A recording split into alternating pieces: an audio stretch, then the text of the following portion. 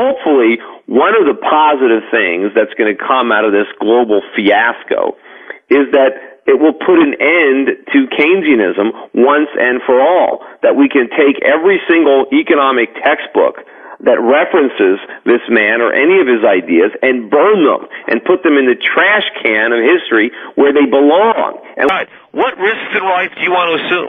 Do you want to take your chances that the Keynesians are right, that the inflationists are right, that the socialists and the Marxists and the central planners are right? If that's what you want to put your faith in, then hold on to U.S. dollars.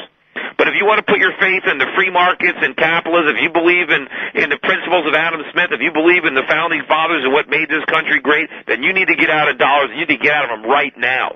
Website. I mean, you can read all the Austrians. And everybody should read Henry Hazlitt's book, Economics in One Lesson. You should read my father's book, The Biggest Con, if you can get a copy of it. But there's some good books that I recommend from the Austrian school, economics. From Murray Rothbard, von Mises, from Hayek, Batiste. I mean, there are a lot of other writers who wrote about real economics. And if you understand, then you'll understand how an economy works. Unfortunately, all the modern-day economists who work in government, who work on Wall Street, follow Keynesianism, and what they know is nonsense. And they're almost like, I've looked at it like Keynesianism is like people witch doctor, medicine. And so here they are. The country is sick. They're sprinkling some dust on it. They got their little 2 bees, and they're nothing's going to help.